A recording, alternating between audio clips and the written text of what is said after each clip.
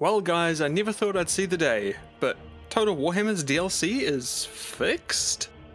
Now look, I've been pretty vocal about Total Warhammer's absolutely insane DLC system ever since Warhammer 2 came out, and now it's finally been addressed. I can scarcely believe it. It's clearly not just me who's been saying these things obviously, and I doubt that anyone even tangentially related to someone who works at Sega or Creative Assembly even remembers that I exist.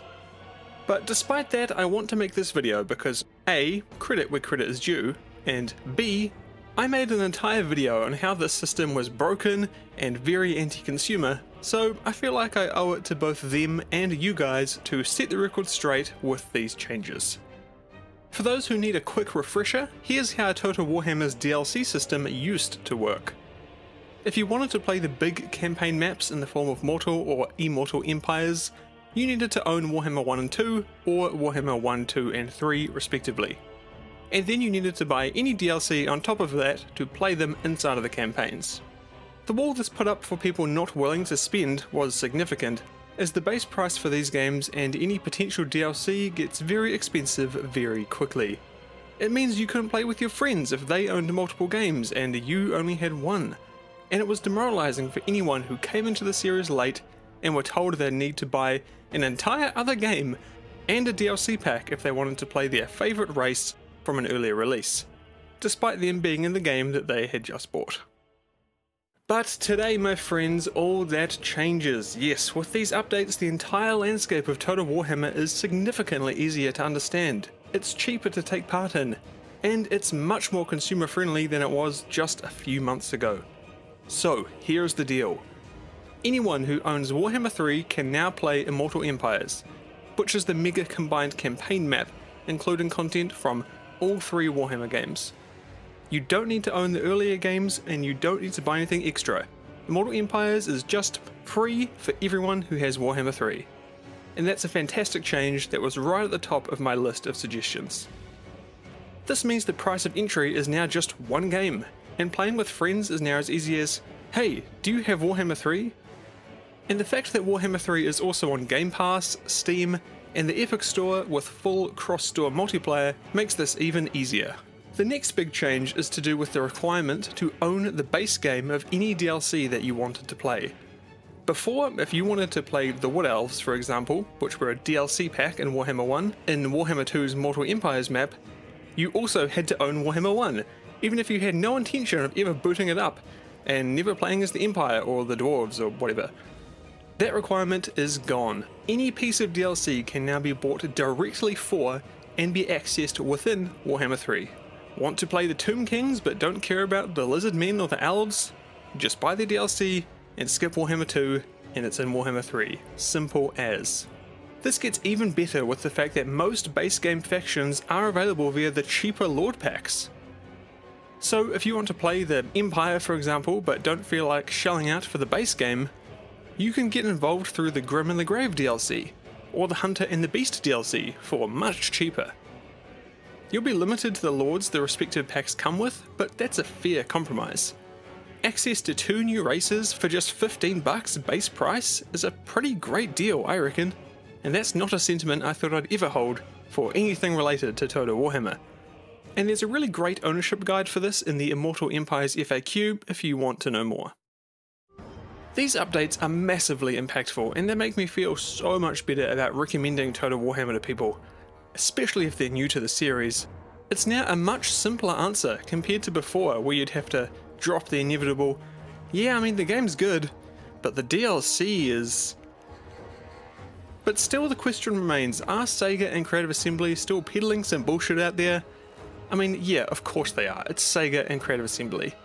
For one thing, I'm disappointed that there's nothing to address the pricing structure. Buying all this stuff is expensive, and for most people it's prohibitively expensive. I would have loved to see some sort of bulk discount applied, especially since the base prices of Warhammer 1 and 2 are still unchanged at 100 New Zealand dollars. Maybe a system where if you bought a certain amount, you could get 10% off all future purchases, or if you bought 3 or more pieces at once, it could be 25% off. Or maybe there's bundles you could buy, say, get all of Warhammer 2's DLC content for less than buying it all individually. Now, admittedly, yes, you can just wait for the next Skulls event or franchise sale like what's going on right now, though that always felt silly to me as a response to, it's too expensive, but at least it's something. Right now, for example, almost everything is half off, which is nice.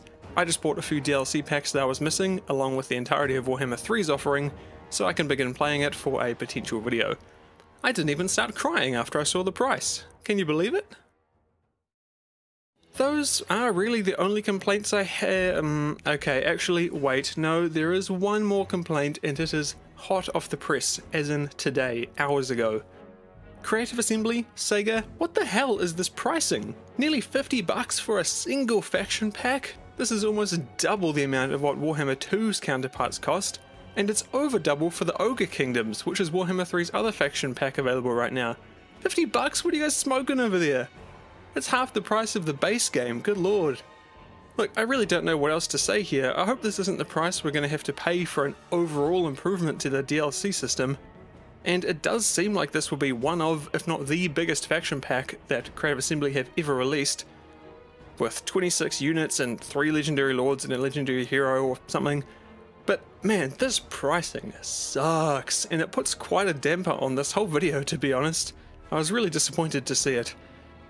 As someone in the comments of the announcement on Reddit wisely said, we paradox now. Right, but looking beyond that if we can, these DLC system changes overall are a massive W, and I do want to commend Sega and Creative Assembly for implementing them. Could they have announced all this earlier, before the Immortal Empires beta, where people probably bought some unnecessary games to unlock some DLC? I mean, yeah, they probably could have, and yeah, that probably did happen to a few people, but, you know, we can't win them all. So with all that said, does that mean I'll be reviewing Warhammer 3? While I didn't say it specifically in the previous video I made on this topic, I did have in my mind that I was kind of soft boycotting the series until the DLC got a rework. I just couldn't be bothered. But with this update, I am glad to say they've done what I didn't think would ever happen, and as such, I will be making a very, very in-depth review video on Warhammer 3. Will it be anytime soon? No. No, it won't. I plan for this to be, like I said, very in-depth, and I want to spend some time with whatever comes else with the 3.0 patch, along with the Chaos Dwarves, which I will resentfully probably have to buy for the video. I also need to play the normal game and play all the races from all the 3 games, and the campaigns, and all the new game modes. So yeah, I'm thinking end of this year? Probably like a Warhammer 3 2 years later kind of deal. Anyway, that's for the future, and thanks for watching the video today. Consider joining these legends by becoming a patron or joining through YouTube memberships, if you'd like to support me directly. That's Aero, Crizzy218, George Rain, Jack Walsh, Nutty Jawa, Overlord Jebus, T Edits, Crispy Robo Chicken, XB204, Benjamin Howard, David, Cynical Cheddar, thanks for upgrading from Scout Mate, Sebastian Baran, who's also new, thank you, Dakayo, David Deboli, Wintendo, Bad Ghosts, Sean Weber, Grey Spirit 4, also new, Peter John Bushnell, also new, thank you so much. We're going to have to make a new display here because we're running out of room. Not a bad problem to have. And, of course, thanks so much to me Paladins, that's Johnny Woof, Strateger, and Eric. Much appreciated, guys. I can't thank you enough. So thanks very much for watching, and I'll see you all next time.